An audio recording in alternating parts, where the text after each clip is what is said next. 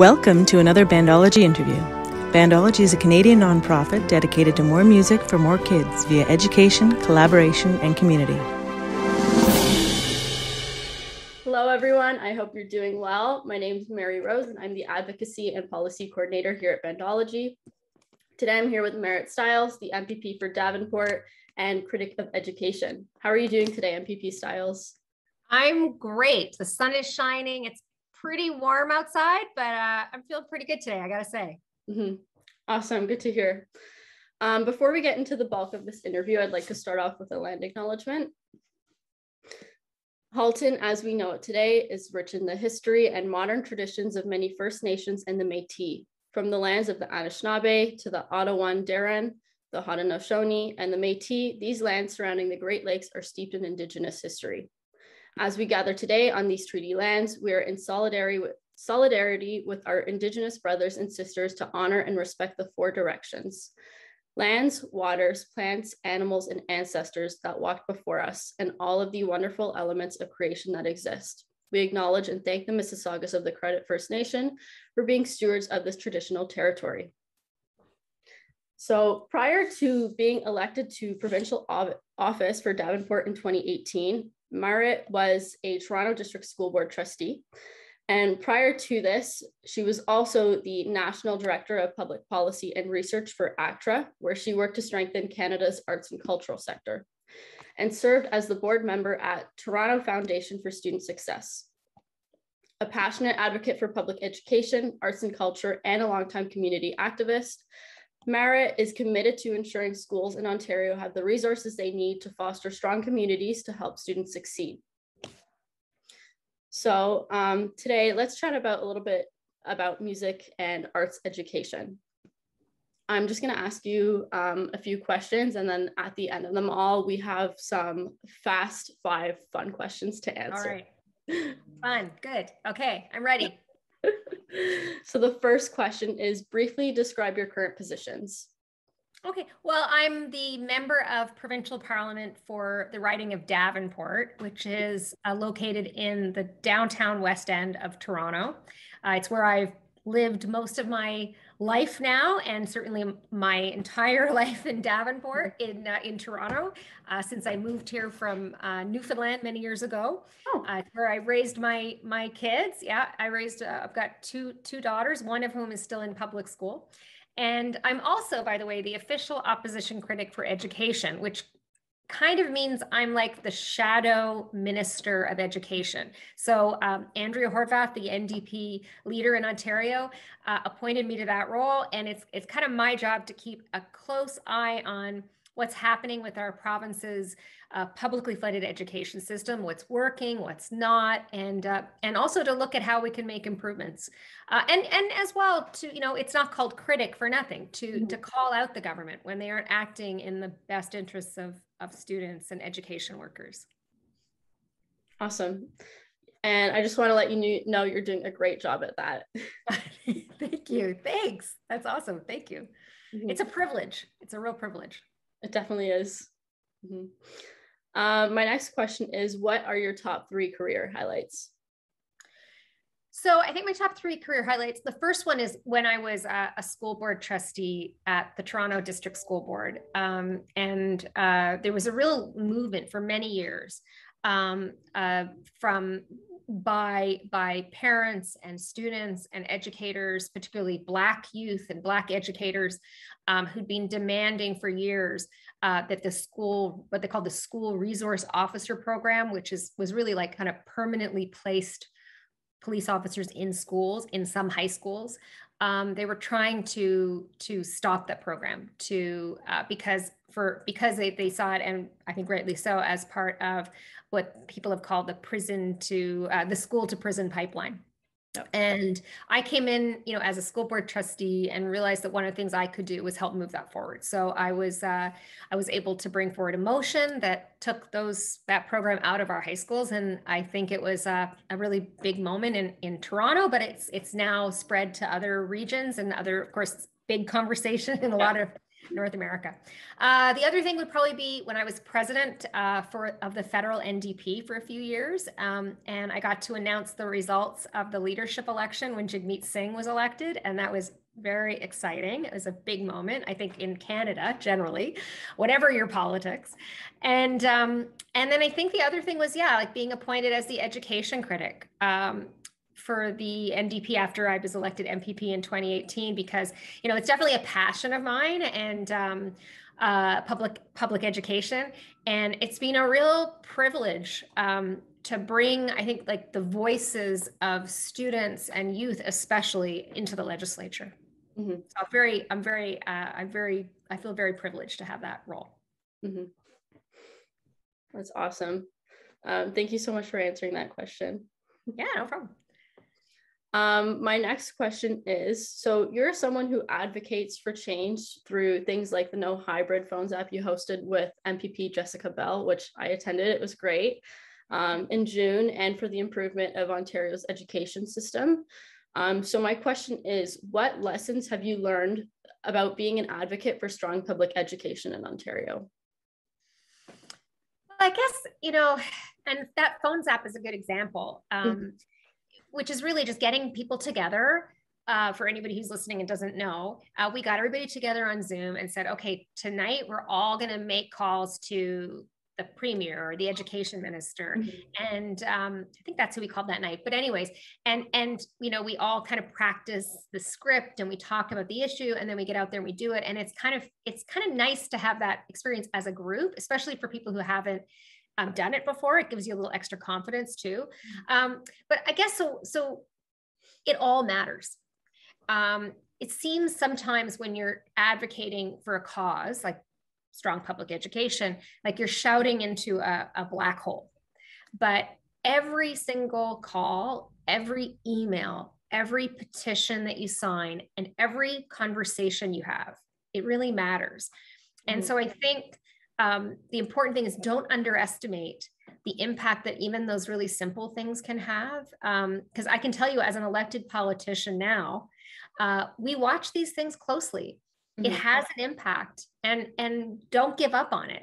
Build the connections. Social media is a great tool to reach like-minded people. And, at the end of the day, it really is about building a movement and organizing. Mm-hmm. That's really the key to change. Awesome. Thank you so much for that advice. No problem. My next question to you is, why do you think music education is important? Mm-hmm. Well, I come from a family of educators. I mean, my mother was a teacher for some of her professional life. My father was a professor for a part of the time. My mother-in-law was a music teacher for many, many years, and then was a professor in education. So I don't know, it's something I feel very strongly about, actually. And in my family, we feel strongly about. But look, I mean, we know that music improves self-confidence in students. It gives you better focus. Mm-hmm. And there are lots of transferable skills. And by the way, I love Bandology's motto: music isn't just for one career. It's training for all of them. I think that kind of sums it up. But, so I think there's all kinds of great reasons like that, that we know, and there's so much research out there to support it. But most of all, we shouldn't underestimate the importance of joy in our lives. That music brings. You see it in the faces of the smallest little people, and little children, or the joy of just lifting your voice or making noise or feeling the beat. Music, movement, it all brings joy. And I think in this pandemic, we have certainly learned, how incredibly important that is. And that social interaction is also really critical. For sure. Well, I didn't know you had music educators in your family. That's super cool. Yeah, it is. I mean, more on my partner's side of our family, but yeah, lots of music on both sides, and definitely a passion for music education. That's awesome. My next question to you is, what advice can you give on how to effectively bring about change, either for parents advocating for more music in schools or for the environment or other issues? Well, I kind of, when I was talking about some of the tools that people can use, and again, like going back to that, I hear from a lot of people, just on the doorstep, on phones, a lot of skepticism, a lot of cynicism about politics and about political leadership. And you can be really frustrated and tired of it sometimes when you're trying to make change.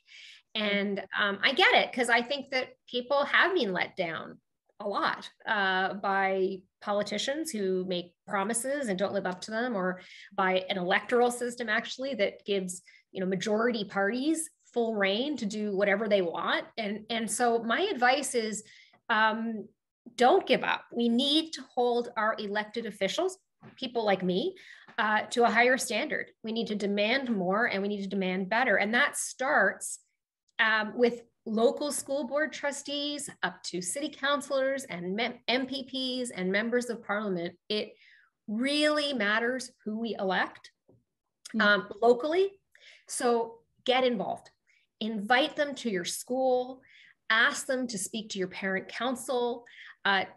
Don't take no for an answer, but don't get frustrated. It's if we let cynicism kind of set in, then we're never going to really make change. Yep, I agree. And that was a great response. Thank you. My next, I've been thinking about it a lot lately. Yeah, especially with the election coming up. Yeah. And actually that cynicism piece, I was just watching a video where Jagmeet was talking about that issue, and it really hit home for me. Mm-hmm. And your mention of the electoral system, that's definitely a big thing. Right? It's so frustrating. I feel like people feel like when we get a majority government, which is most of the time, people kind of go, ugh, like now they don't even have to listen to us. And it's a good example of why you do need to think as well about who your opposition is. Yep. Like I hear a lot of people, I don't want to get into a whole federal election thing, but I hear a lot of people saying, well, at the end of the day, it's only going to be this party or this party that can actually form government. And while that, sometimes is true, it still doesn't, it really is important that you have those other voices, and you have strong voices, and also that you have good local representation. Yeah, for sure. 100%. My next question is, what is the NDP doing to push the government to create a better, safe reopening plan for school in light of the new lackluster plan that fails to protect students in Ontario classrooms? Yeah, well, good question. Because some schools are back as of the time we're recording this interview, and there's more schools going back next week. A lot more. Most students will go back next week after Labor Day. And my fear and our fear is that you can reopen schools in this moment, but if we don't invest enough and put the supports in place and protections in place that are necessary, then we won't be able to keep them safely open. And in Ontario, over the last year and a half, well, actually over the last year, schools were closed for 26 weeks, which is the most days closed of any jurisdiction in Canada, and one of the worst records in North America and the world. And that's shameful. And the answer, and it's actually kind of frustrating again, but we're not going to get cynical. We're going to keep pushing. Are the same kinds of issues we talked about a lot. We know we've learned a lot more about how COVID is spread. We know we're dealing with variants. We know we have a large part of the student population that are not eligible yet for vaccination. So we need to push for those smaller, safer classes. We need to push for more outdoor options, which really means also supporting teachers and school boards to be able to make sure that can happen. We need to really listen to the science, the best science on ventilation and testing of air quality and exchange. I'm not an expert, but there are lots of experts out there, and we are not meeting the standard that other jurisdictions are meeting, and there's no excuse for it. We need paid sick days so that when somebody is sick in a family, the parent can stay home with the child, or can stay home when they're ill, so that we're not continuing to spread COVID and these new variants. Yeah, and we need to continue to keep pushing for this. Just because school is coming back doesn't mean that there is an opportunity to still do more. And we need to keep the pressure up on the government. And we're going to keep doing that outside of the legislature and when the legislature returns on September 13th. Mm-hmm. That was a great response. I'm glad to hear that great things are being done and hopefully things change. Yeah, hopefully. And I got to say too, like it's been a tough year and a half, 2 years almost. And it's been really great to see students, youth, parents, education workers, everybody coming together, calling for a lot of these things. Mm-hmm. For sure. A big concern of music parents, especially now, is that obviously the government is allowing it to happen, but that's great, but there aren't enough safeguards in place, especially it's probably not going to be possible to distance in classrooms. Ventilation still needs to be improved. And other safeguards like bell covers for instruments have not been invested into. So it's definitely a concern for music parents going forward. My next question as a follow-up to that one is, as parents who support a return to safe singing and playing in classrooms throughout Ontario, clear guidelines have not been given, and there has been a failure to address air quality in schools, which will impact music students and students engaging in close contact sports unmasked. What needs to be done to push the government to create a plan that will keep schools open and safe for students? And what should parents do in light of the announcement of this plan? Yeah, it's, well, look, I mean, the whole thing is deeply problematic, and we're getting what I would call like a bargain basement plan. And that's kind of been this government's approach to everything throughout, right? Is save a few bucks here and there instead of doing what you really need to do, which is go big, invest in a serious way, cover off all of these issues that we've just talked about. And they haven't done it. And, you know, I look at what private schools with lots of money are doing and what schools in some other jurisdictions like New York City are doing. And I don't understand why all of our kids here in Ontario aren't considered worthy of that kind of gold standard plan, because the guidance is there. The experts are clear.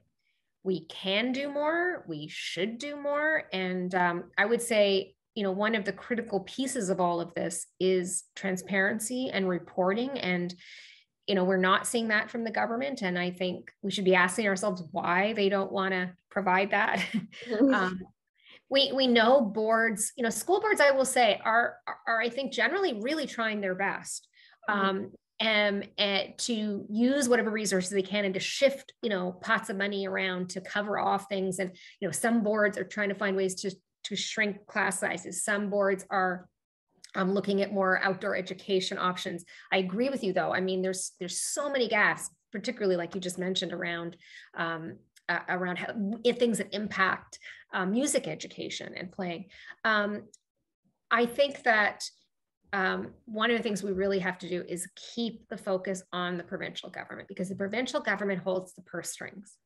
They have the resources and they also set the directives. So boards will keep trying to scramble to figure out ways, and we can impact that, but we need to keep pushing the provincial government, the premier and the local conservative MPPs. And so I would say for folks watching this, you know, if you have a conservative MPP in your riding, call them. Tell them they are letting you down.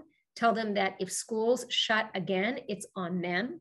Our kids cannot afford another year like last year. And there's no excuse at this point. We know what needs to be done and what could be done. And the only thing missing is the political will. Yep, totally agree.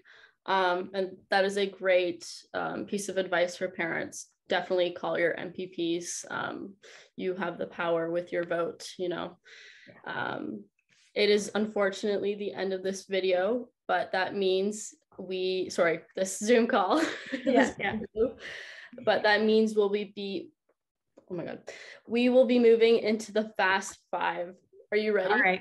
So I have to respond fast too, right? Okay. Yeah. Okay. I'm going to try. Go ahead. All right. Question number 1. What is your favorite movie soundtrack? the soundtrack to the film Magnolia, because it's built all around Amy Mann's songs and they are beautiful. Awesome. I haven't heard it yet, but I will definitely look that up after. What is an instrument you wish you played? Guitar. I learned flute, but it is really hard to bring a flute out at a party. And I wish I could play something that everybody could sing along to. Mm-hmm. Good choice. Do you have any hidden talents? I do some pretty mean Eminem in karaoke, I've been told. Okay. Question number 4. What is a favorite concert you attended or your favorite song? Okay, favorite concert, Buffy St. Marie. I was maybe 5 years old. It was at a student center at the Memorial University of Newfoundland with my parents and my best friend Grady, and she sang us the Sesame Street song because everybody else in the audience, I suspect, was really stoned. So she played for us. I mean, I remember her telling us that. Mm-hmm. So it was a highlight for me. And also I love Buffy St. Marie. Mm-hmm. She's great. She was great. And question number 5, who was your musical inspiration you listened to growing up or your favorite musical artist?